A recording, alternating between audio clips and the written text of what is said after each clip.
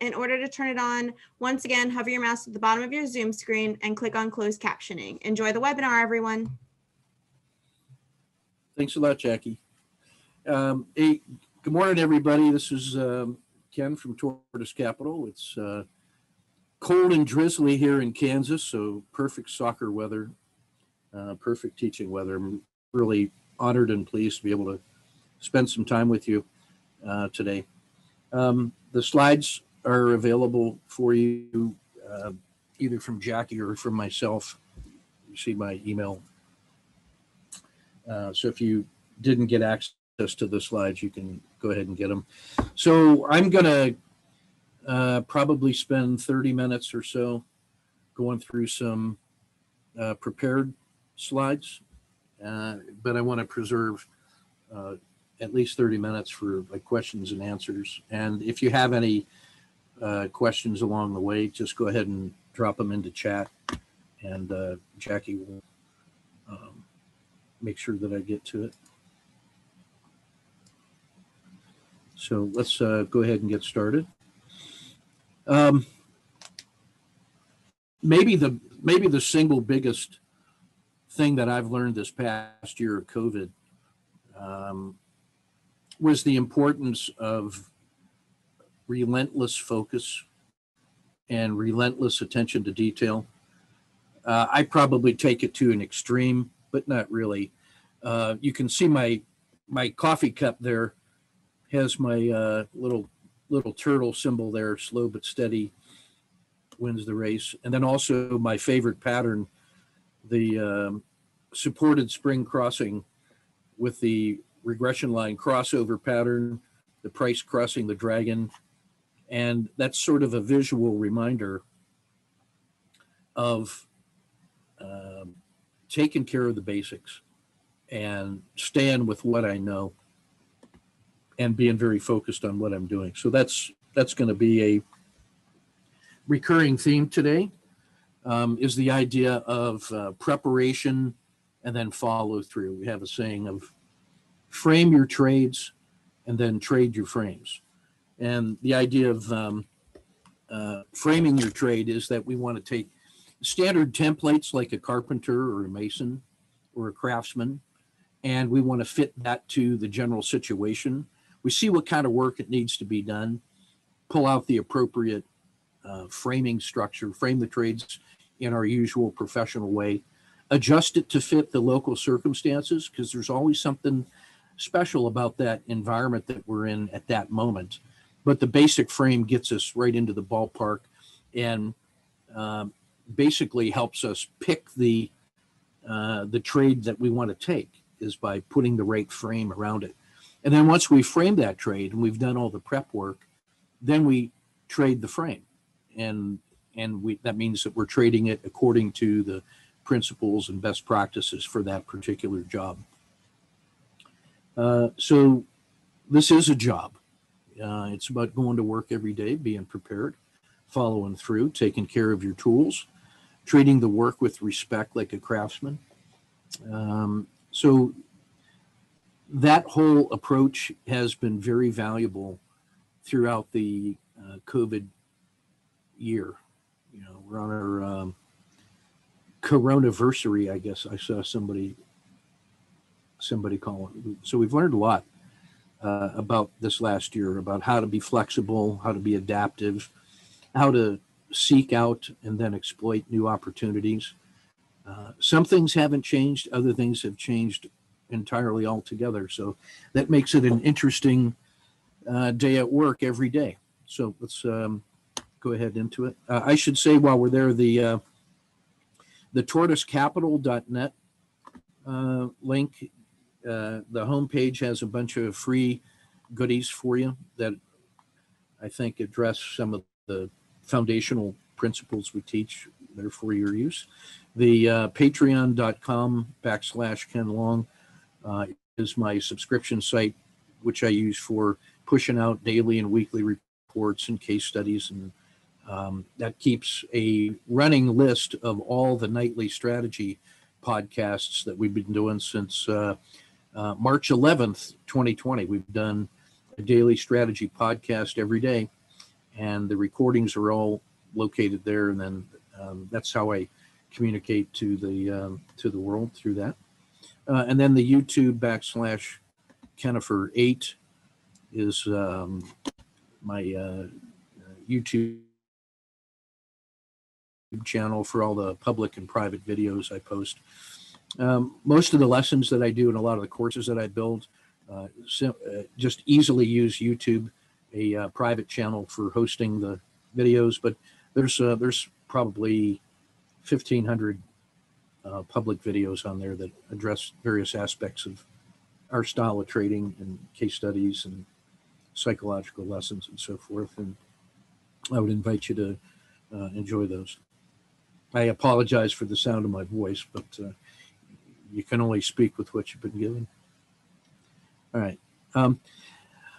This one is one of my favorite motivational icons. These are my ancestors over in Wales, the Welsh coal miners from back in the 50s. And it looks like a tough, dirty, thankless job. It's a tough job. It's a dirty job, but it's not thankless.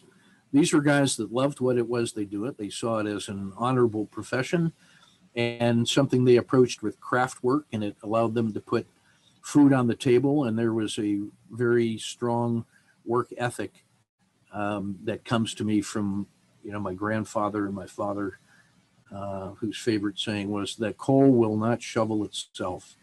And that's the mentality that I try to bring to work every day, and that is get in there and do honest day's work. So I've spent my whole life looking for hard work in order to avoid it. So I know it when I see it, but I try to bring this sense of craftsmanship and doing the job every day in an honorable, professional way to everything I do. So every time I start feeling sorry for myself or it gets a little hard, I remember what hard work really looks like, and that's what these guys remind me. 3 generations of coal miners. Thanks to the Japanese philosophers and the Ikigai philosophy, when I talk to our young officers here in the Army or my high school soccer players and friends, we're trying to find that sweet spot of finding the things that we're good at, that we love to do, that the world needs because we're adding value and we get paid for it in an honorable way. And when you can find that sweet spot, a lot of the obstacles and the difficulties seem to melt away because you feel you're in the right place. And so checking that strategic fit between who I am and what I do and the world around me is an important part of my emotional well-being and satisfaction of doing a good job. That's the zooming in on the coffee cup there, my favorite pattern on the left, and my reminder of what I'm all about on the right-hand side. Slow and steady wins the race, and that we're in it to win it, and that the results of our efforts support the entire tribe.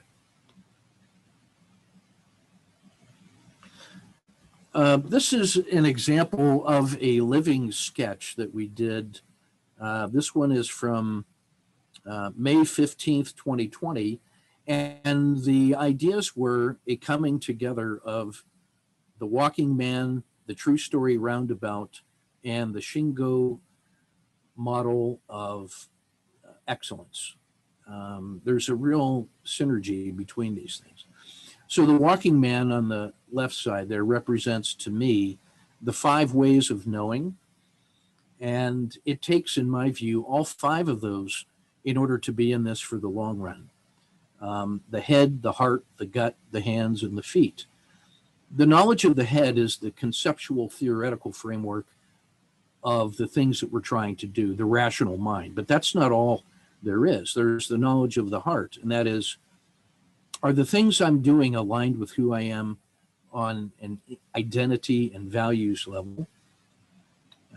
Am I doing the right thing?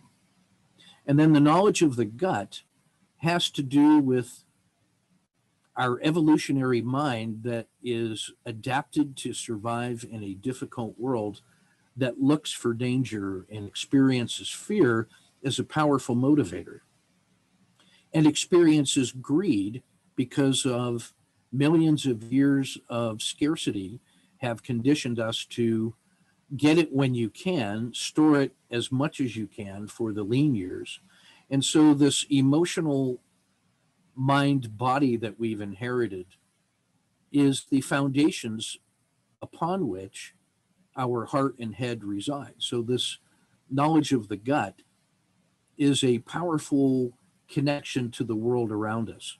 And so we're always getting signals that could conflict with who we feel we are and who we think we are and what we're trying to do. And we have to contend with that.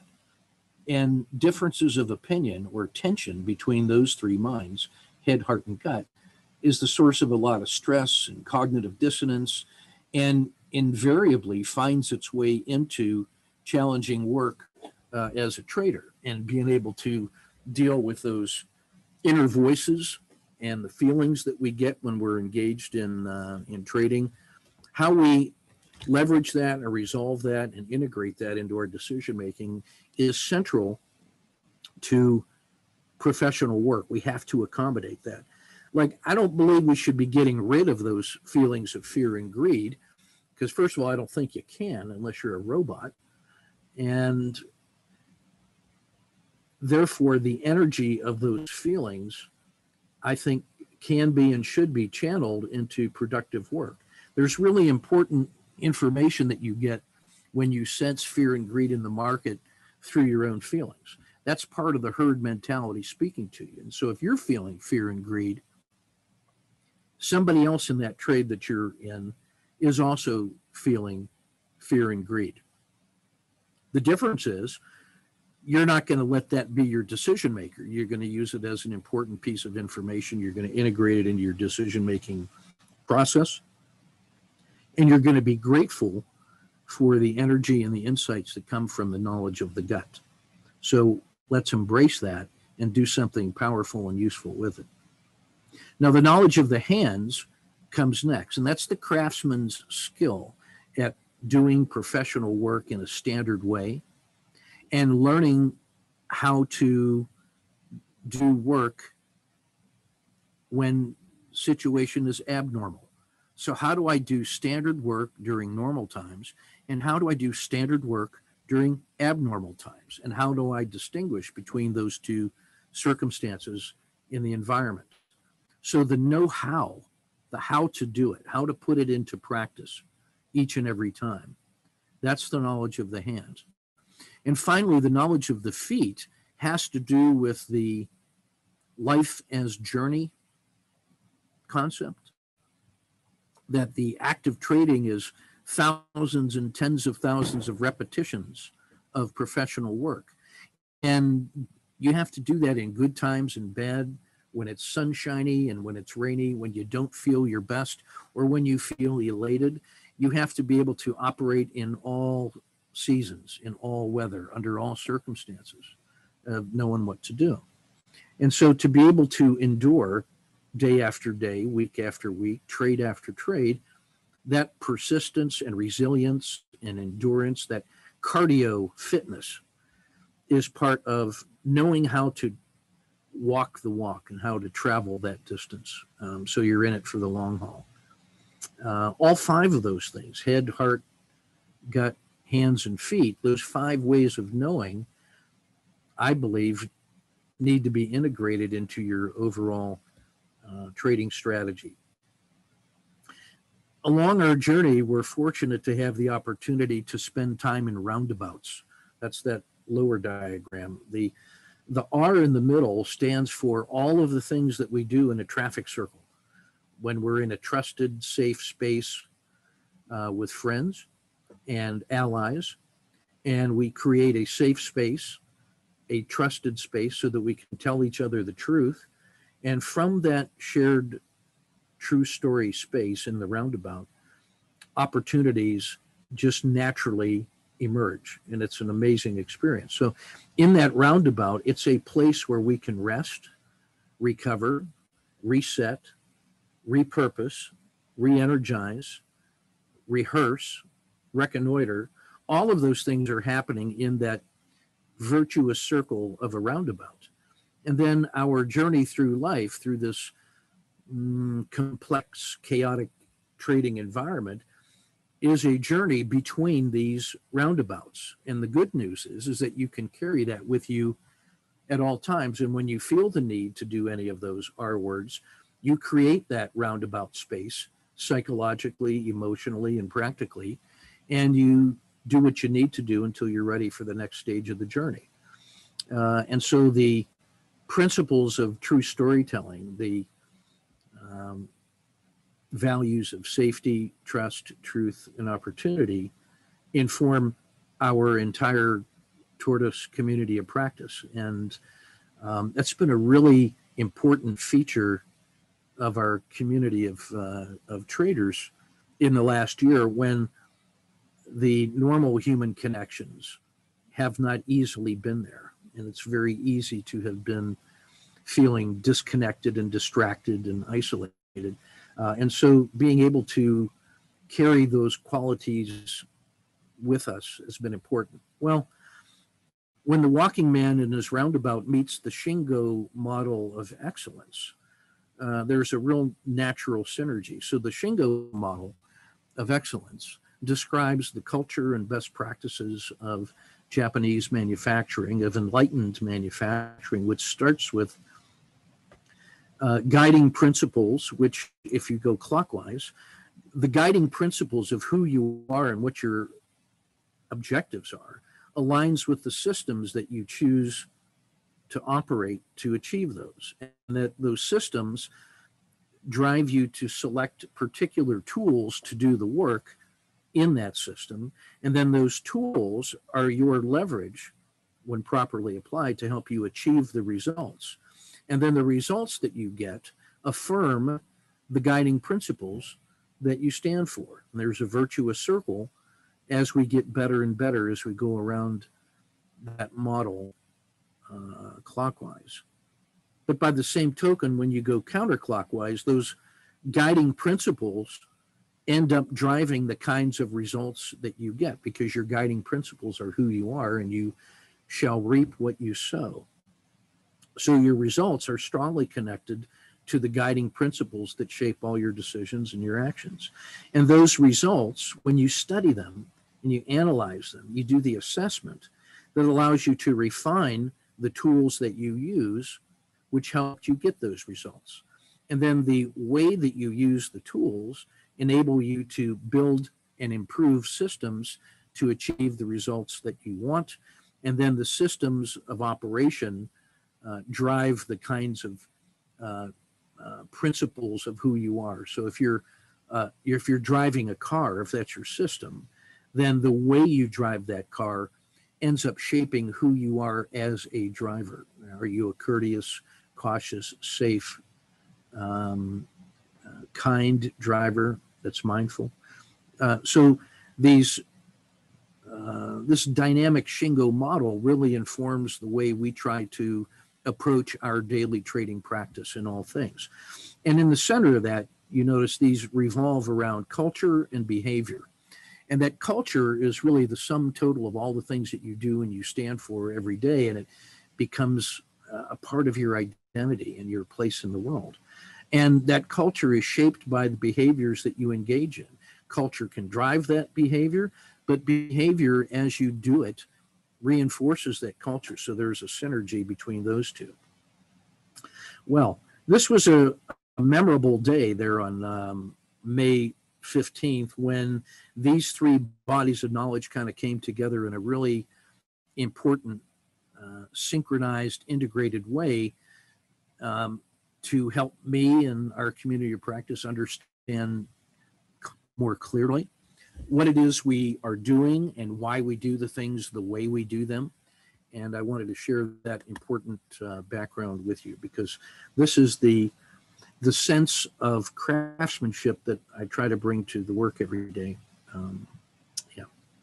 So this one, I'm going to shift to a concept called, that comes from adult education, the gradual release of responsibility model. And this turns out to be the centerpiece of my teaching practice, whether I'm teaching military officers here for the Army as I have for the last 20 years. The way I teach my subordinate coaches and my high school players how to play the beautiful game of soccer as I have for the last 20 years.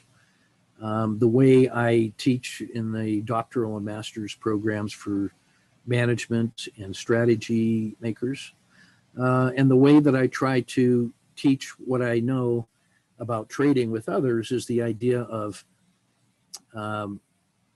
empowering students to become co-creators of their own learning experience as soon as reasonably possible in order to help make them self-sufficient and self-directed and self-actualized. And in so doing, we have a mutual relationship of learning and teaching and studying together. And so the teacher and the student are in a partnership to uncover what we can learn about the topics at hand. And so this gradual release of responsibility model is a systematic way of approaching the learning endeavor, and it shapes the way that I teach every day and every quarter and every year in every situation, and it's who I am as a teacher. This one is too small to read, but it uncovers some of the infrastructure that we use in the Tortoise community of practice. This is a snapshot of our campfire live chat room. It's not only a live chat room, but it's also an asynchronous, archived, searchable database of all our dialogues of the last 7 to 10 years. And so this is an example. If you go to the search bar and you type in the word kata, which we use like a martial artist uses kata to describe a standard pattern of behavior that teaches important principles. So some of our trading patterns are drills. And so kata 2 is how we apply drill to trade bull markets that have rising lows and rising highs, and we want to buy on dips in an organized, systematic way. Well, the rules for that fit on one page with a snapshot of what the entry looks like and how to manage it, and that whole process, that whole pattern is kata 2, the re-entry at the supported spring crossing and the supported fall crossing, technical patterns that we've named. So if a person wanted to find out what we think kata means, I can type kata in, and then every reference to kata, to include snapshots and screenshots, as you see there, shows up with easy links. So there's a powerful 7+ year database of this trader to trader engagement that is part of our learning environment. That's what the daily practice looks like. Here's an example of the power of language. One of the lessons from our hybrid trading course this year was the importance of words and self-talk and the way that shapes opportunities or creates blind spots. And so we call this the one-step drill, and I just want you to imagine what this might feel like. So if I start with the top line and I ask you to think about what's your biggest challenge right now, I'd actually like you to think about this in your head as we go. Feel what your biggest challenge is. Now, I've underlined the word your because we're going to change one word in that sentence, and I want you to feel how that one change of one single word in one single sentence changes the context entirely. So I'm going to ask you to think about what's your biggest challenge. And now I'm going to ask you to substitute some people's for yours. I want you to think about other people, you know, other traders that you talk to and work with. What's some people's biggest challenge? What's their biggest challenge? Look at the difference in how that feels. Your biggest challenge is an internal thing. There's a lot of emotions to it. When I ask you to think about someone else's biggest challenge, you can bring your rational mind and you can observe and describe and start thinking about rational ways to help them. So now I want you to change the word biggest to next.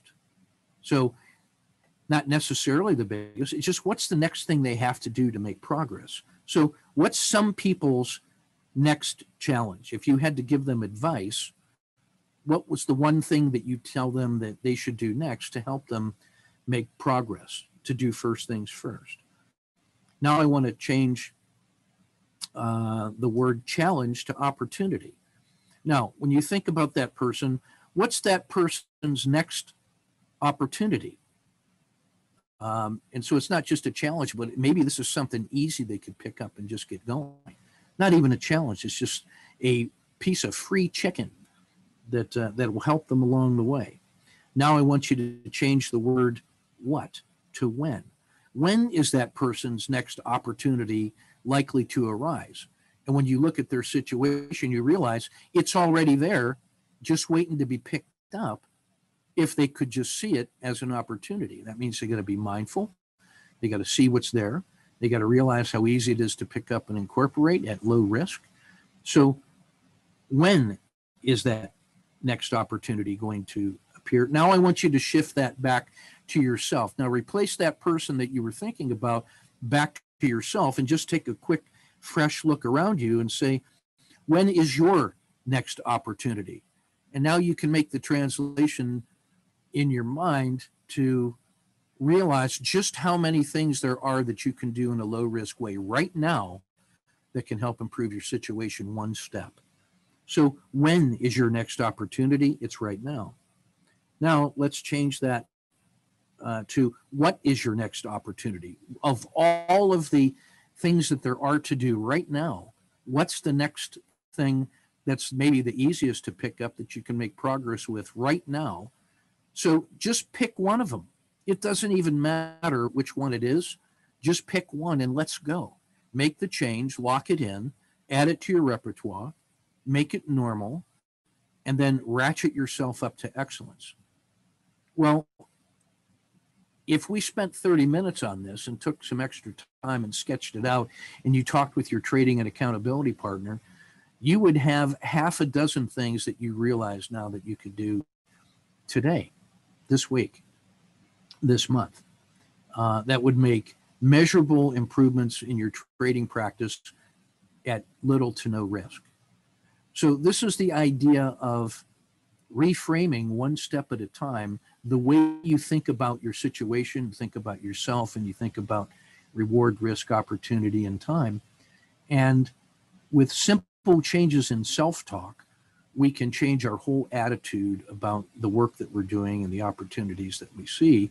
And so the use of words in dialogue reveal deep connections to who we are as people and as traders. And they truly are the window to the soul. And we can make powerful use of our language to reshape our reality quickly and effectively. I want to shift to, this is my favorite pattern right here. This happened to be the Dow 30 Industrials ETF DIA. It was in a downward trend. The price had pinched together. You see the two outside red lines. Those are the Z3 lines. Those are 3 standard deviation Bollinger Bands using our parameters. And price had pinched to a compressed zone, so compressed that we were interested, and we framed this trade in both directions. It happened to violate that envelope to the downside, the red dot. The next 2 bars made a powerful move in that direction that was not surprising. It was normal. And we used our stop, which started off as the green line at the PSAR dots. That was our initial risk. So short at the red dot, initial risk at the green line. It makes 2 moves in our direction. We take that time, that moment, to move our risk to no lose plus dinner for 2. And that's what the new green line shows. And now I have removed the risk to my seed capital. And now the worst thing that happens is this thing reverses, hits my stop, and I make enough money to take my wife to dinner in Kansas, which is $100. So the psychological shift from initial risk to my seed capital, and 2 bars later, I'm at no lose plus dinner for 2. Now for me, I don't know about you, But for me, that's a really significant psychological shift, because from this point onward, the worst thing that happens is that I make some money. And now it simply becomes psychologically a science project for me to see how well my rules are going to extract money from this opportunity.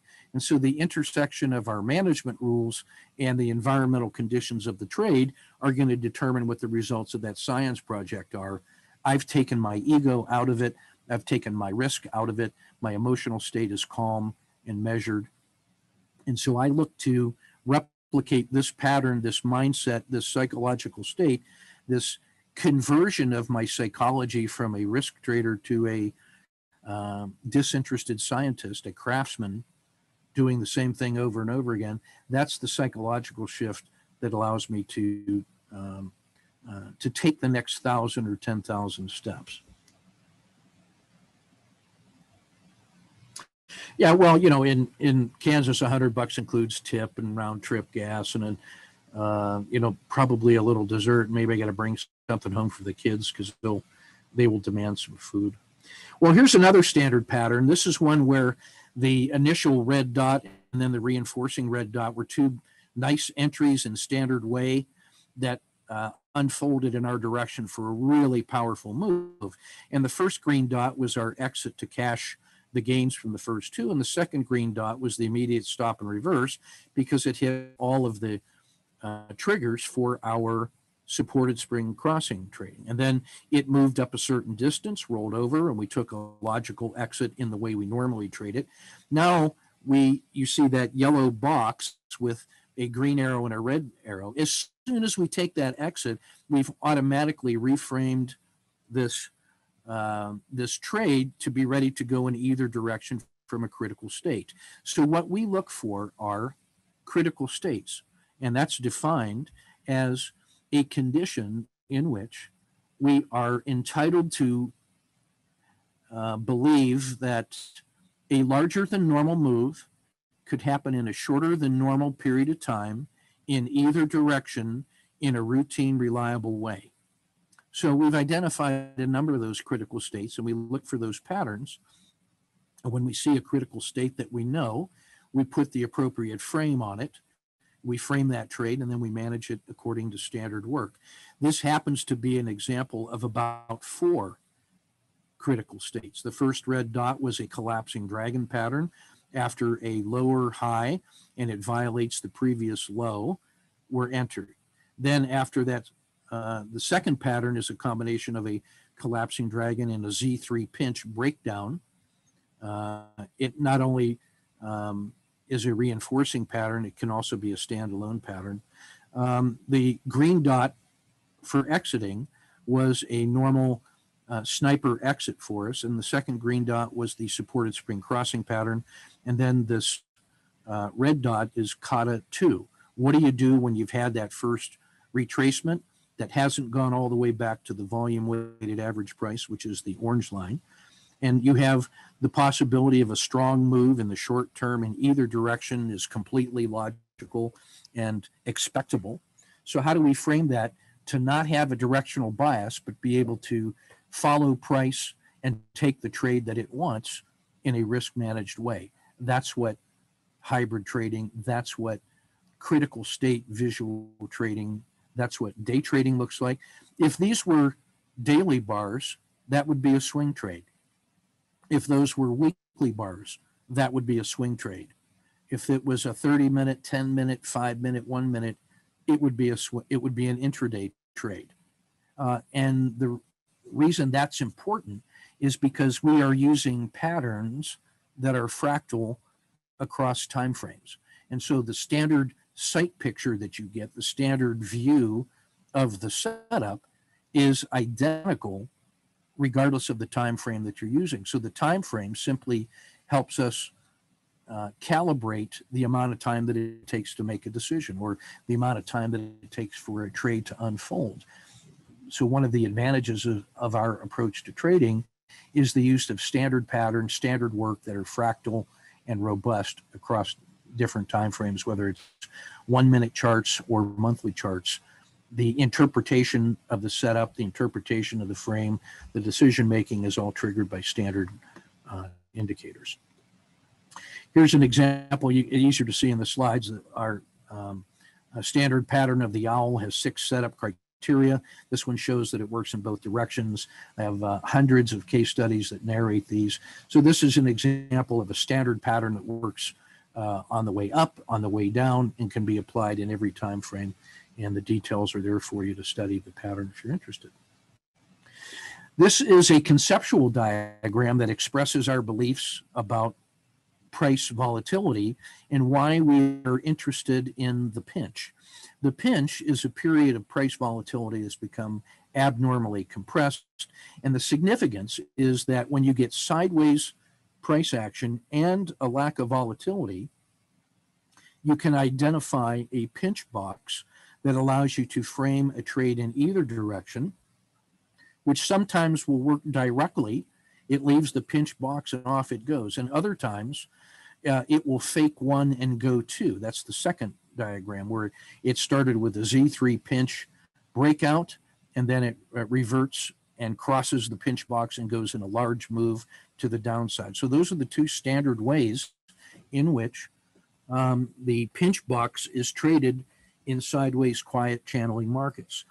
This, on the right-hand side of the T diagram, you see swing position and time frame considerations, and I turn this into about an hour-long lesson that describes what we mean by abnormally compressed price volatility. It essentially means that we look back the last 180 periods and we find the minimum volatility moments, and we find the average.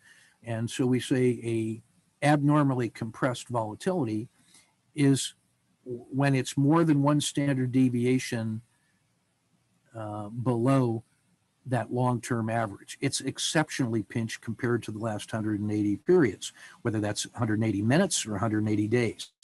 So we have a very precise mathematical statistics-based definition of what we mean by abnormally pinched. And that is common practice for all of the patterns that we use and the definitions that we use descriptive statistics in a simple way, but a powerful way, to ensure that we are adaptive to changing market conditions and that we have a precise mechanical programmable definition of the setup conditions that we use to trigger our patterns. So that's an example of one of those lessons concerning price volatility.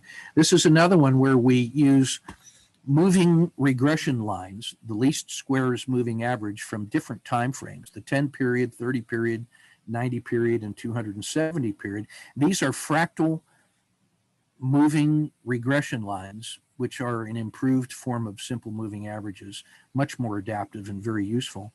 And this allows us to have a fractal view of price movement across multiple time frames on a single chart. So a 10 period regression line is what we call the smoothed price. A 30 period regression line is 3 times longer, and that is the health of the market. You multiply that by 3, you get a 90 period regression line. That's the health of the market on the next higher time frame. So if I'm looking at a daily chart using the 10 and the 30, the 90 shows me what that would look like if I went up to a weekly chart. But by putting it on a 90, I can actually see it on the same chart. And now I don't have to flip between charts and my cognitive load is reduced. And then if I multiply 90 by 3, I get 270. The 270 period regression line is what price looks like 30 time frames higher. And so I can actually use that as an estimate of long-term fair value and compare that to the current price. And then if there's a difference between short-term traders' price reflected in the 10 and the long-term buy and holders estimate of fair value reflected by the 270, the difference in that opinion is what creates the tradable moment. It's either going to revert to the mean or the shorter term deviation from the trend is going to become the new normal. So we can use the distances between regression lines to find opportunities to frame trades in a unique way. I don't see anybody else doing that in the world. And this fresh, statistically based insight has been a very powerful tool for finding opportunities and then projecting the size of possible moves after we take our entries, because it turns out that traders have a certain amount of power to move price away from fair value, and the strength of that move in one direction is often symmetrical. So when it reverts and goes the other way, that's how far beyond fair value they can get when they go the other way. And that's been an uncanny, reliable way to estimate the size of potential moves, which we can then use as part of our exit strategy and our management strategy and framing opportunities. So more use of simple descriptive statistics to give us a comprehensive, adaptive, robust view of the world on our dashboard. This is a snapshot of the supported spring crossing kata and how we frame trades to get 2-to-1 and possibly 3-to-1 reward to risk. It's a standard site picture. It's the first pattern that I teach, and it is fractal in every dimension. If there was only one pattern that I could trade for the next 30 years, I'd pick this one and just live with it. It's that good. This is an example of a constructed storyboard where we were explaining some of the principles of the supported spring crossing and the kata 2, and we built this in a lecture storyboard form, and the end result becomes a set of notes that trigger the teachings along the way. I'm not going to cover it now, but what we do is we narrate those, we record those, we provide the one-page snapshot so you can always see the whole lesson on one screen, and that acts like a cave painting for my primitive mind to help me recall the essential principles. And we build our teachings in small bite-sized chunks, drill at a time, pattern at a time, and then connect them into a larger ecosystem. This is an example of the trading process questions that we ask. So when we are framing a trade, we frame it in both directions. And when we answer all of these questions, what we discover is that we have taken our emotionality and our bias out of it, because we've looked at the trade frame in both directions. We've identified every important decision that we are going to have to make, from entry to management to exit to re-entry to reversal. We've answered that before we ever got into the trade, when we didn't have emotionality connection to it. So we've already rehearsed the standard play in every direction, and then that's what we call a trade frame. On the left-hand side, what part of price movement is for me is an example of a bite-sized essay that causes us to think in a deep way and reflect on our beliefs about trading. The Gemba is the Japanese name for the workshop where all work is done. The Gemba is where you create value. And when you go to the Gemba, when you go to the workshop, when you go to the trading room, when you're working your trade frame on your work site, you're not just walking around. You are going there with 7 principles that help you structure that experience, that work effort, into reliable value creation by treating things as a science project: a hypothesis, questions, experience and feedback, taking notes, leveraging schedules and routines, and you nest your principles and processes into a larger process, and then you teach other people what you do in the true story circle. And by teaching what you do to others, you improve your own understanding. That's what we mean by the principles of communication, transparency, and trust. You're not just wandering around. You're there with an intention to improve your practice while you're practicing. And so this is an example of the Shingo model of excellence in practice. There was a question that said, are the patterns tradable in different instruments? Yes, they are. It turns out that when you have targets that are being traded by humans who are subject to fear and greed and emotion, it turns out that the patterns that those targets make are statistically describable, and the statistics we put on them help us find the difference between normal and abnormal. So these are fractal, not only in time, but also fractal with respect to different instruments. So they work with currencies, commodities, ETFs, individual stocks, and the market itself. It gives us really powerful ways of understanding things. We teach how do we find the movers. What we want is volatility in the time frame that we're trading in. The volatility gives us enhanced emotionality on behalf of the herd. When the herd is running, they are very emotional, and we want to find those movers and put them under a statistical lens in order to find those moments of lowest risk, greatest opportunity. And so finding the movers is the way I teach. How do you watch the members of the herd and find the ones that are in the best current position for tradability? So we find what the market is doing, that's the highlighted one, and then we rank them and stack them according to rules, and then we use that to find the best critical states reliably. I've already covered that one. This is a standard flashcard of all the katas that we teach and the sequence in which we teach them. We start with the supported spring crossing. Once we've mastered that, we go to the supported fall crossing. Once we've mastered that, we add supported winter crossing in the owl. Then we go through the sideways quiet channel patterns. We add collapsing dragons and emerging dragons. And what you get at the end of this is a series of linked chain tradable patterns that go through a logical life cycle in all of these different patterns. So there was a question there about the platforms for the market scanners. We sell a package for TC2000 that fully incorporates all of my swing and day trade patterns in a systematic way, put together by Danny Ben Yair, a professional money manager and hedge fund trader and a super trader and a brilliant programmer.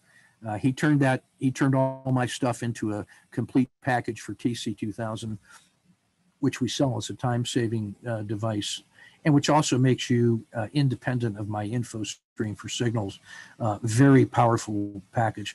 We have the same package available in TradeStation, but I fully disclose all of the math and the standard indicators we use, so they're easily programmed in Ninja or whatever your package supports. And every modern trading package can implement the frame of reference that we use. The expectancy varies based on which patterns you're trading and how often you trade it and what optional rules you're choosing. But all of the patterns are robustly positive expectancy in every time frame in our experience. Let me see if, yeah, that's basically everything I wanted to cover. I lost track of time here. My little 30 minutes opening remarks became 50 minutes, so I apologize for that. I'm happy to stay as long as you need me to for questions and answers. What I would let me answer questions now and share with you another screen. Yeah, let's try this. Share screen.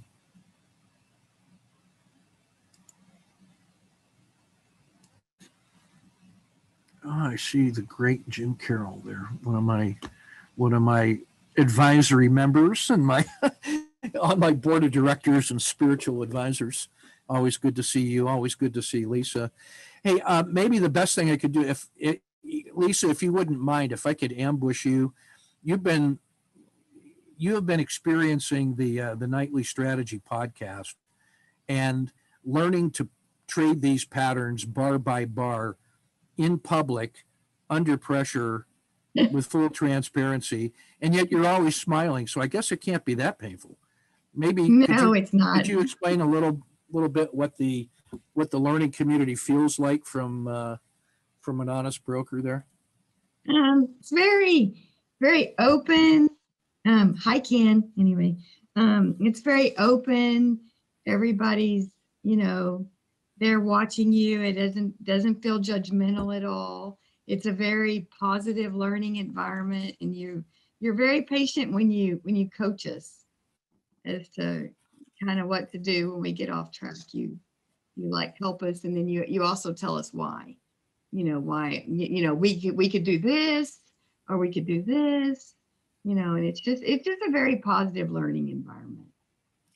Hey, so maybe talk about the difference between trying to learn a system from watching slides on a screen, and then learning to do it bar by bar in public. Oh, there's What's no that comparison. experiential? Yeah, what's that experience like? There's actually no comparison. I mean, I've been to, a lot of classes. I'm in the Super Trader program. I've been in it for 2.5 years now, and so I've seen a lot of different classes, and it's very different when you're driving. And Zoom actually makes it a lot better, because I totally think that it's simply me and you in the room, and I'm sure there's probably hundreds of other people. But anyway, it doesn't actually bother me. But it's Well, just, I don't want to scare you. I don't want to scare you, but some of the bar by bar trade cases that you've been the driver for have been seen a couple thousand times. So there's a couple thousand people, or it's one person has watched you trade that trade 1,000 times. yeah. Don't even yeah. like tell me all that. Okay. Yeah. So no pressure on you, Lisa. Yeah. No, but no, it's a lot different, because I feel like it's simply just me and you, and I'm telling you I want to do this, I want to do this, I want to do this, and and you're like, okay, and then we take off, because I don't actually know the right side of the chart, because you simply have it covered up, and so I'm simply going by the rules that you lay out for us, and the rules are very simple. All of your indicators are something that, and I'm not a programmer, that I actually put into TD Ameritrade myself. Yep. So, I don't have the fancy package, that Danny so graciously did for everybody. But I simply trade your system on TD Ameritrade, and I couldn't afford the package at the time. But yeah, anyway, you've probably been through. You've probably been the driver for about 50 different trade cases over the last 4 months. So starting probably first week of November, we started doing these religiously. And all of those are recorded, by the way, and are part of the lesson package and the learning resource. So the replay on those is really powerful. I find going back to those and seeing it again. In fact, I know what some folks do is, like Ken H. He lives the experience of being in the hot seat, and then trades it the way, and then he goes back and looks at it again, and then sees things in a different way when he's studying his own decision making. Yes. And I just have to share what I think was maybe one of the best insights of the last 10 years was in a moment in one of those bar by bars. And it was you and Kim were both trading this thing, and it turned into something like a 20 trade, 20 execution hour, where we had that critical state in a super pinch, and it broke out in one direction, and then you guys just kept adding positions to it because the price just kept going, and those are the rules. So and it was managed risk all along the way, and then at the end of the run, we were kind of like all emotionally exhausted because it was such an amazing win. It was probably a 20 or 30 win intraday. And now all of a sudden we're out of the trade. And so I asked Ken, I said, well, what do you want to do? Do you want to reframe the trade, or you just want to kind of wait and see what happens? And he said, well, I just want to wait and see what happens. And I didn't let him do that. It wasn't a planned response, but I said, no, we are going to immediately reframe that trade and say, look, if price started moving, imagine you were just looking at that and you had decided to wait and see. And so we started visualizing what that trade would look like if price started moving north. I said, now where on that indicator array would you feel like it was justified to get back in? So we just we watched the price move up. We said, oh, that's the price what I would feel comfortable entering. So we just put a green line, said, that's my provisional mechanical entry, because something inside me resonated or inside Ken or inside you resonated. So we made that the top of the yellow zone. The yellow zone is the zone in which we're not going to take a position, but when it crossed that threshold, that was the mechanical entry. So we made that the top of the box. Then we went to the other side of the trade and said, well, from this critical state where we exited, this thing could have easily kept failing. That's why we got out of it when we did, because it was potentially a big loss. Well, that means that there's a potentially big move to the downside. So let's start tracing that price to the downside. You tell me where you feel like you could enter. Then draw the red line there, and then that completes the yellow zone box. That is the zone in which we don't feel compelled to act.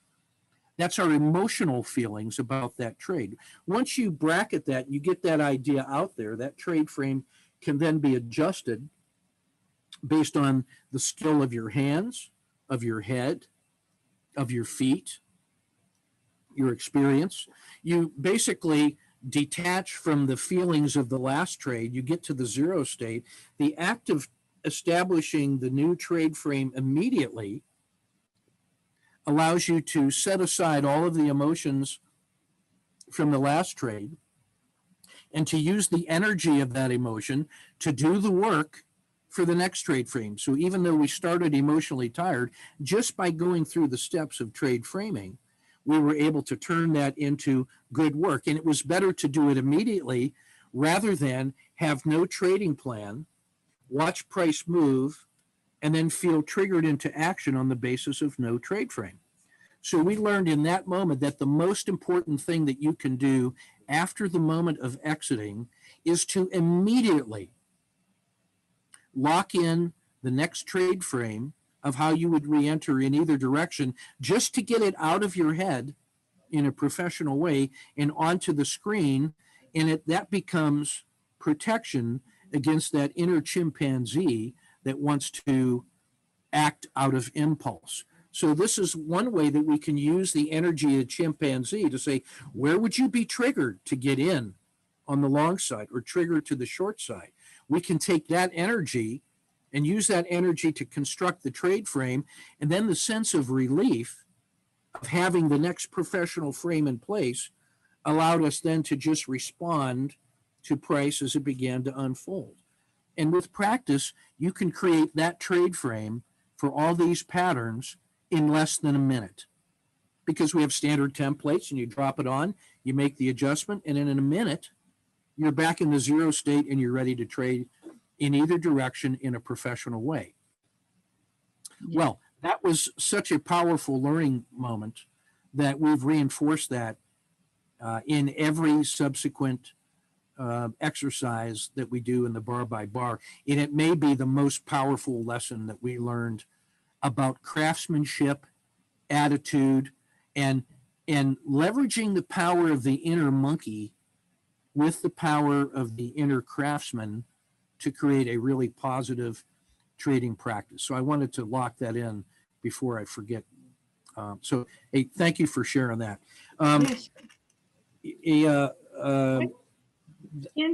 there's other questions, yeah, keep going. Keep going. Two things.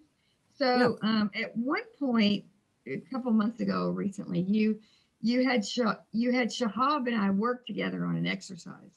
So we came up with our plans separately.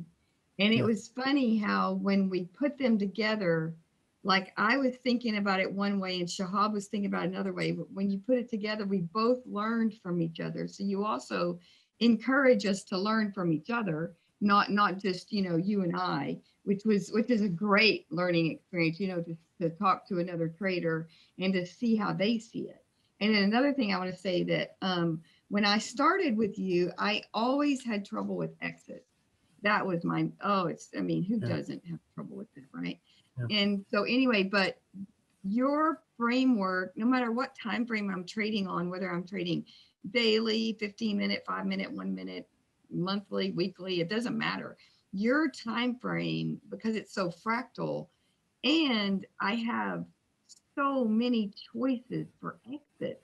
I mean, so now I know where to exit. It's not like, oh, I have a feeling that it's going parabolic, or whatever. I can see it on a chart, but there's so many places that I can move my stop up to that will choke it, but be choking it within a Bollinger Band or a band or a regression line type framework, not a moving average, but a regression line. So you're not being hurtful to the trade, but you're firm but fair. There's a steady hand on it. Yeah. Exactly. But the nice thing is now I have choices of where to get. Before it was like, oh, it looks a little, it feels bad, and I'm getting out. And I was trading on emotion, right? For my exits, where they're always emotional, and now they're mechanical. Yeah, here's another. Jim Carroll asked me, hey, what are the 2 or 3 most common obstacles new traders struggle with? And I would say it's the exit. You worry about the entry until you realize, oh, it doesn't really matter. The exit really becomes the important question, in my view, the important decision. And here's another really important insight that came out of our bar by bars. And we look at it this way. In a standard trade, like one that doesn't fail immediately, if it fails immediately, that's actually great, because now I can stop and go the other way because I was in a critical state. But you have an entry decision. You have the next decision is, when do I go to no lose plus dinner for 2? When do I start raising the stop? When do I add positions? When do I start? So you have a series of maybe 7 or 10 decisions before you finally decide to get out. Well, it turns out that every decision that you make after the exit is the same decision every time. It's, where is the appropriate place to balance reward versus risk in the new context of the trade that has now unfolded. So that's a standard decision that you're going to make using the indicators in the context. So you're making that decision 7 out of 8 times. If I had 8 decisions, 1 of them was to entry and 7 of them were management decisions. So 7 out of 8 were how to manage the trade. And the last one was simply the management decision to get out. Well, we're going to rehearse that decision.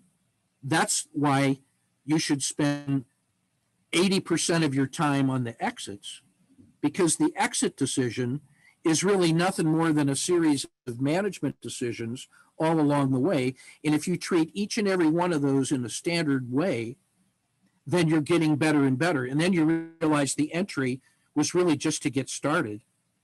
And it doesn't really matter that much as long as your initial frame was good.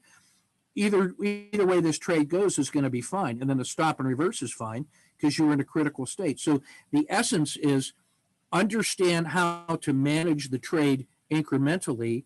And then the final decision is the exit. So now let me fast forward to the single biggest challenge I see people have with the exit decision. And that is, I have a win in hand and this thing is going well. And how much room do I give it and yet still be able to preserve this abnormal gain that I have? How do I make that trade-off decision? Should I be aggressive or should I be conservative? Well, if you think back to all of your previous trading experiences, the ones you'll remember are all the ones that you got wrong, because that's the way the monkey mind works. You'll forget all the times that you chose correctly. So you can only remember, and then if you've been doing this for a while, you can remember all the times that you got out too soon and all the times that you got out too late, and now you're on the horns of that dilemma. So one of the ways that we solve that, I think, elegantly and eliminated all of the angst was to say, I'm going to take half the position off using my aggressive sniper strategy, which listens to the monkey mind and the fear and greed, and I'm going to have that pegged to a decision rule which captures more of the open game. And then I'm going to have a conservative rule that uses something like the Bollinger Band mean, which is the reversion to the mean, and that's really the signal that says this outsized gain is over. So I'm just going to put half of the exit with the manager and half the position with my sniper. And then the average exit that I get is a perfect blend of the conservative and the aggressive. So I'm getting the blended exit, but I have zero angst because I've already committed in my mind to execute the sniper and execute the manager exit. There's no cognitive load. I've already decided where that exit's going to be. And now if the sniper gets out, but the manager is still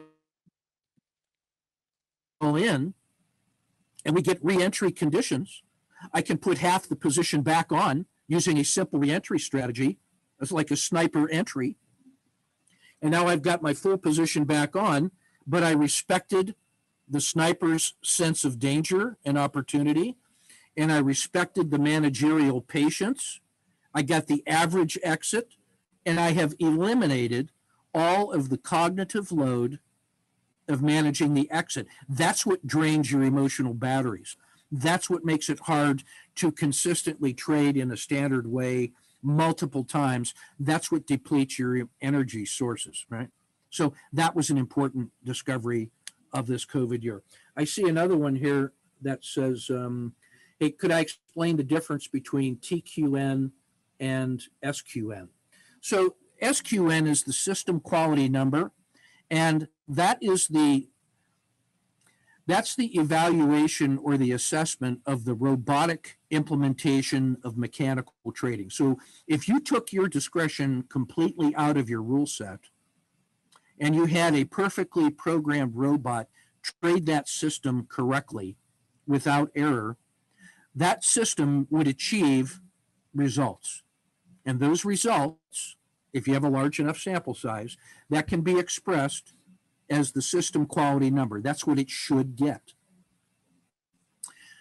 If you introduce trader discretion, like I described with the sniper and the manager, if I have added my discretion into that system, what I'm going to do is compare my results after applying discretion to the same trade set that the robot got.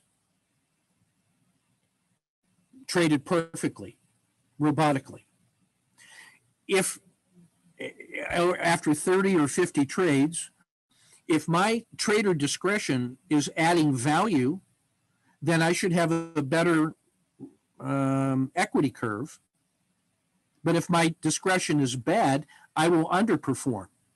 So trader quality number is the difference between system quality number of the robot and the results that you got once you added discretion.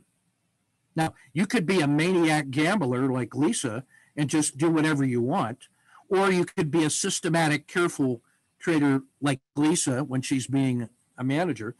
So whatever form your discretion takes, you want to compare the effect of your decision-making compared to the robot.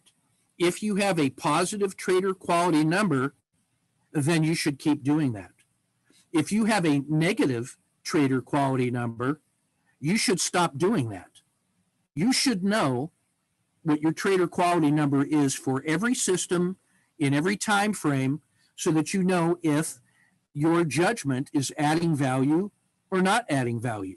The only way you can do that is to have bulletproof rules that can be traded by a robot, a large enough sample size to create a statistically significant data set, and then documented evidence of where your judgment was applied so that you can go back and look at all of the results in a systematic way. You cannot trust your memory to do that because you'll only remember the good ones, and the bad ones you will say, yeah, but there were other reasons why that wasn't really my fault. No, it's all your fault. So in a nutshell, that TQN is the trader quality number, which reflects the value add or delete or decay that you add as a result of your judgment. And so we teach how to do that as part of the plan, prepare, execute, and assess process. You know, the plan just has to be good enough to get you into a critical state. The preparation was all the trade framing that you did in order to make this a safe way to trade. That's much more important than the plan. And then execution is simply trading the frame according to your rules and then documenting your results and documenting the decisions you made if you use discretion. And that should be simplified, easy, craft work, cognitive load is low, follow the rules. And then the assessment, if you still survive all of that, and you will because you're using money management and position sizing to ensure that no single trade, no series of 20 trades in a row ever kicks you out of the game. That's what proper position sizing means.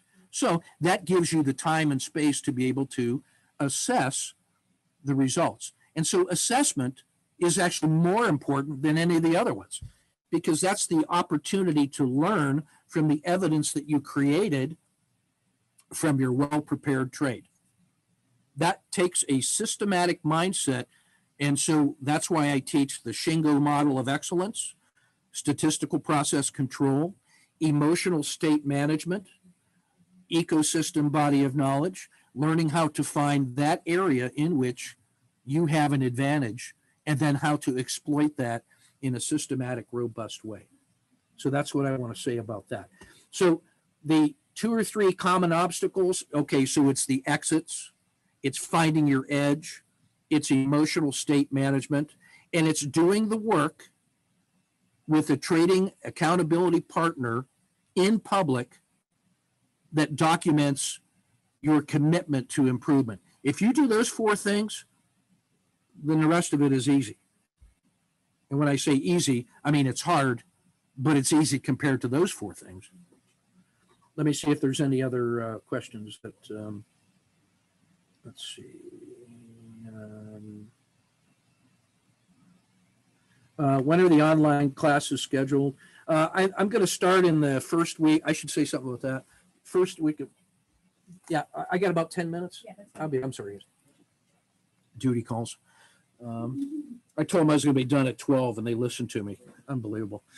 So the way I'm going to run these courses is I'm going to teach a day trading, swing trading, and a hybrid trading course where we put all these things together. Now the patterns are fractal, but there's special application just for day trading, and there's special application just for swing trading. And then hybrid trading teaches you how to blend those 2 time frames in a really powerful way. The foundations course is going to be some of these supportive course, like on the psychology and the systematic and the, the indicators, and some of that's the record keeping that supports all of the trading in all of the time frames. So I've got all the lectures for all those courses already completed. And those will be part of the course, and you just listen to the lectures on your time that week. I will do a live lecture each week also, just to keep it most current and connected to the current markets. And those are recorded.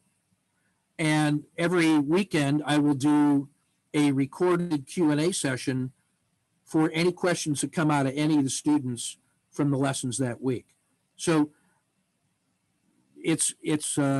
I'll publish the schedule when I do the lectures, so you can listen to them live, but you can also listen to them recorded, and you send me the questions and I'll answer them and record those answers, and that all becomes part of the coursework. So it's really as flexible as it can be.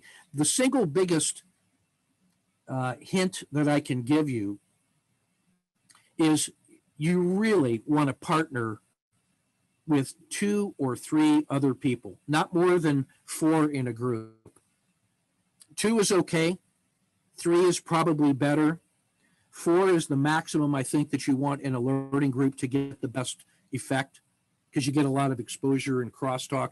It's the peer teaching and the communication back and forth that really develops a powerful mastermind effect to learn this material in a useful way. And so everybody that's in those courses is going to have access to the nightly strategy podcasts anyway. And you may end up asking a question on Monday that I answer Monday night, and which becomes part of the Q&A session for Saturday. So the nightly strategy podcast not only covers the reports and finding entries and talks about sample swing and day trading, but it's a chance to talk about important topics that are on everybody's mind. So that's part of the, like the open lab, if you will. So hopefully that answers that question. We'll start formally in the first week of April. You can certainly take these courses on your own at your own speed. I have a bunch of pre-recorded courses already, so if you wanted to just accelerate and go, you could do that too.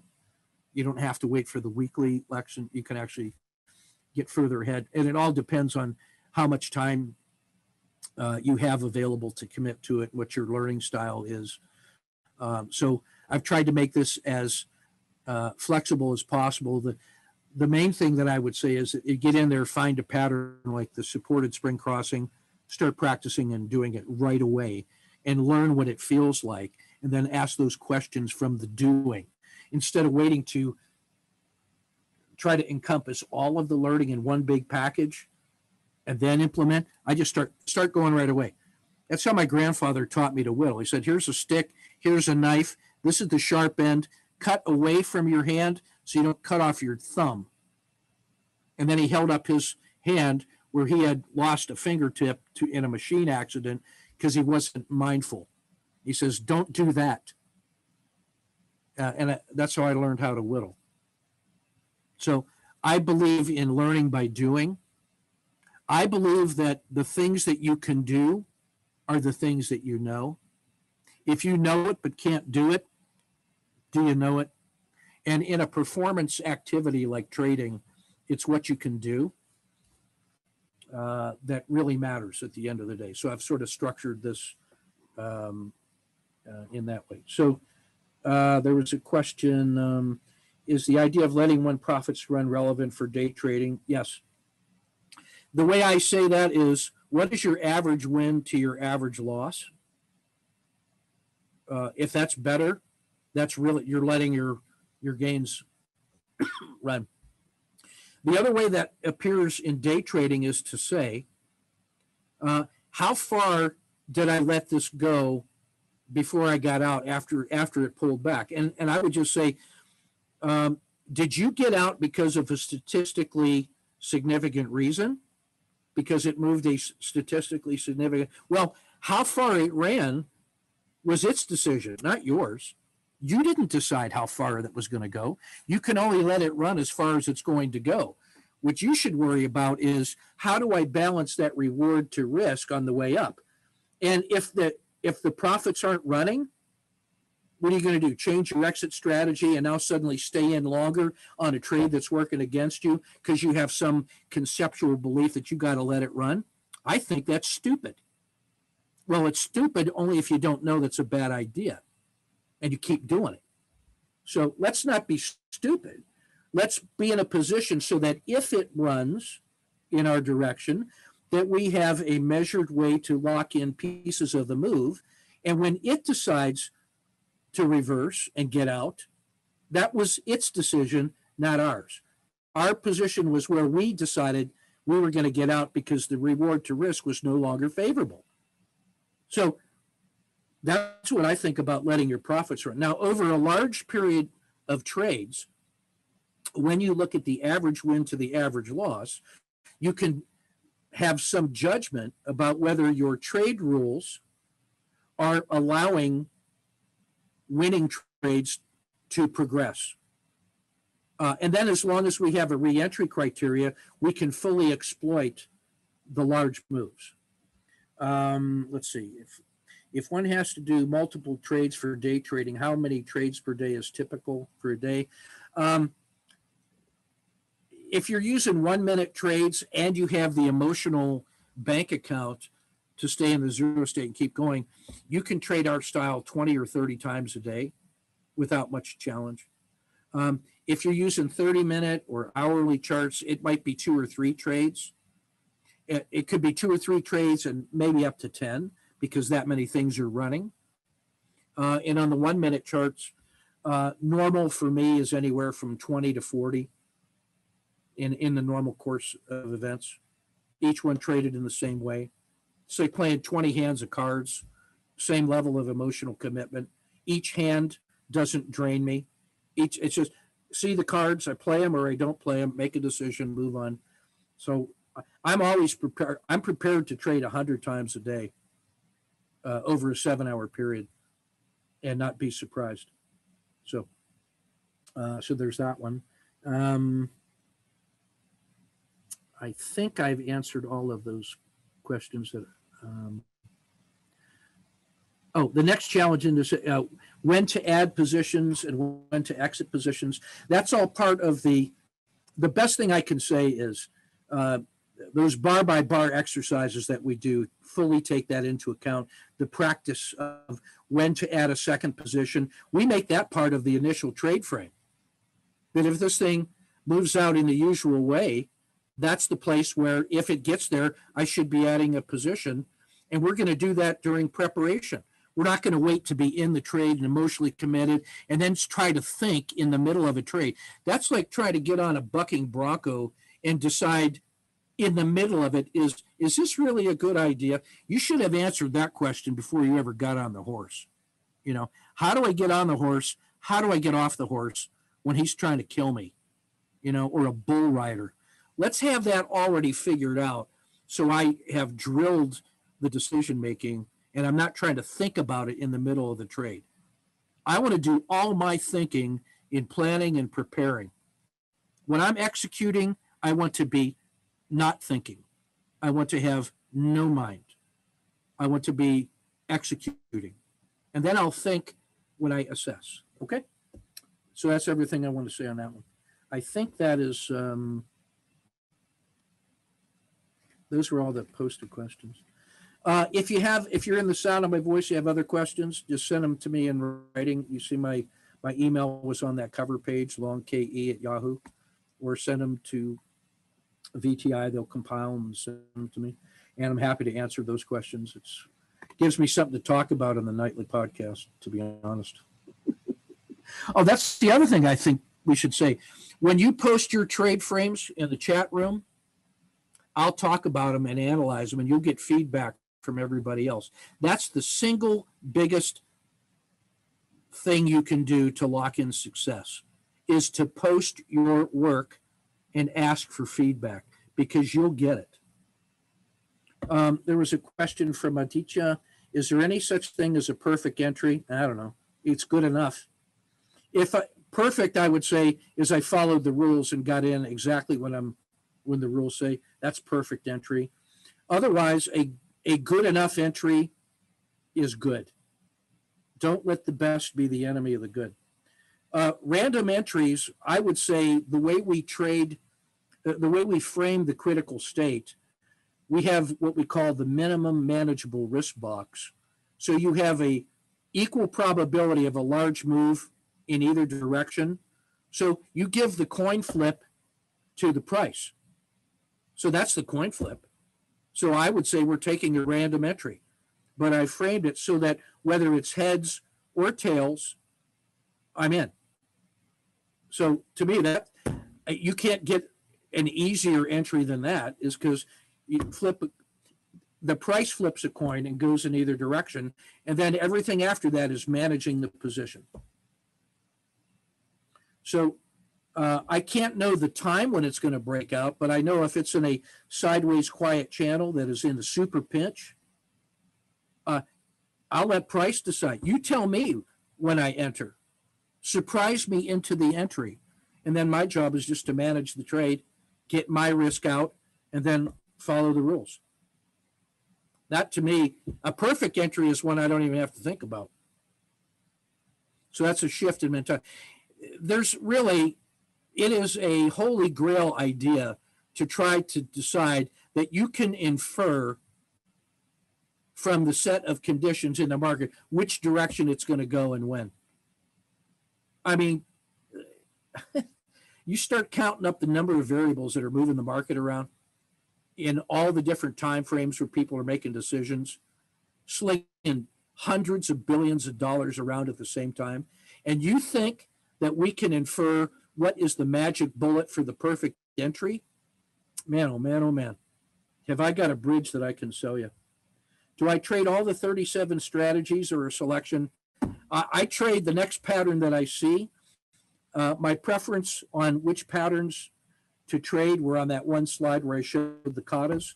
The supported spring crossing is my favorite, except for the Z3P and super pinch. The super pinch is like an acorn of an oak tree, where every regression line has collapsed into the same price, so that every trader on every time frame thinks the current price is the fair value, and the volatility is compressed to abnormally low.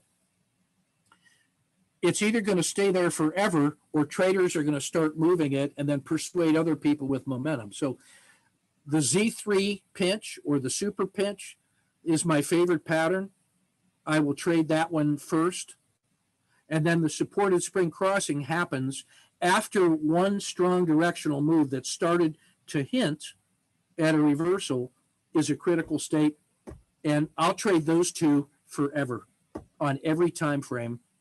And then the other patterns simply are additive and a little more detailed, a little more context. But those two, I can teach you how to trade those in an hour and how to find them. It'll take 3 months to convince you, but that's what doing due diligence is, you know. But I would say, hey, start trading it with one share live 100 times. So you got $1 of risk. You trade 100, so you put 100 trades on, risking $1. At the end of 100 trades, you know if that system is going to work for you or not. Or you could spend, how much does it cost to attend a workshop and then do all the math and all that stuff, and then discover, oh, it turns out that doesn't work for me. I'd say, you got an idea, trade it with one share live going forward. Trade it 100 times. Learn from that, and then you'll know if you have a robust idea. I'd say just get on with it. That's also my opinion about backtesting. Backtesting should just help you discover where the anomalies are and what the unusual circumstances are and what the contributions to the gains are over a large period of time. But it doesn't predict anything about the next series of signals or what level of risk that you should take. What should teach you about the level of risk to take is the ongoing forward traded live performance with skin in the game under game conditions. That's the only back test I trust is the forward test with live money and skin in the game.